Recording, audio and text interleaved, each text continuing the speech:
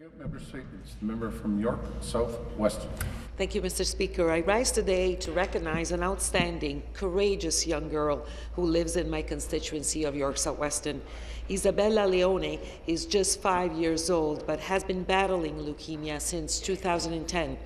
Thankfully, her leukemia has been in remission for over a year, but since being diagnosed, her family and now her school have undertaken incredible fundraising and awareness efforts.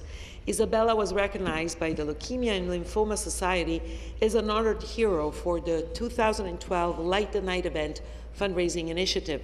As well, Isabella's dad, Scott Leone, has helped fundraise close to $45,000 for the same organization, with a portion of the transactions from his real estate sales going towards the organization in care of Team Isabella.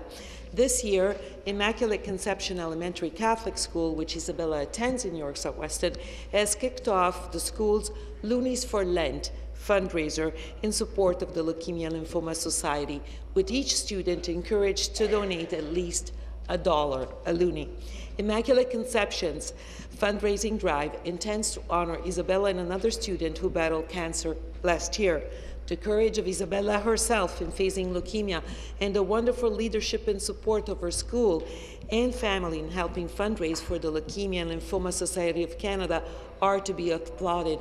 I want to thank Isabella for being a great example to all of us. I want to thank her, her family, her school, and everyone involved, everyone who has donated, Mr. Speaker, for helping them build hope in our community. Thank you.